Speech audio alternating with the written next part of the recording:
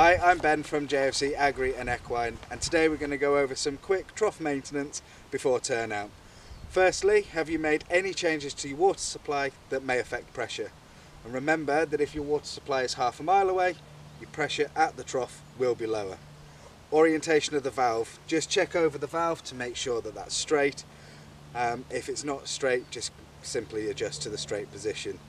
Poaching of the ground, check around the ground of the trough, make sure there's no poaching, and straighten up if need be, as that will affect the orientation of the valve as well. Build-ups on the valve, just check there's no build-up on the valve. If you do notice any build-up, simply remove the valve from the trough, clean and lubricate any moving parts of the valve, reinsert, ensuring to reapply PTFE tape on the end of the valve. Air gap.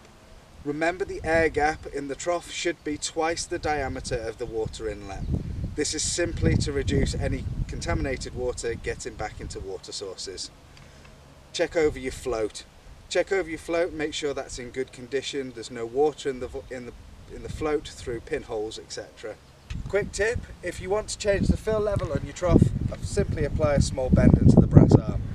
If you liked what you've seen today, give us a thumbs up and a subscribe on the JFC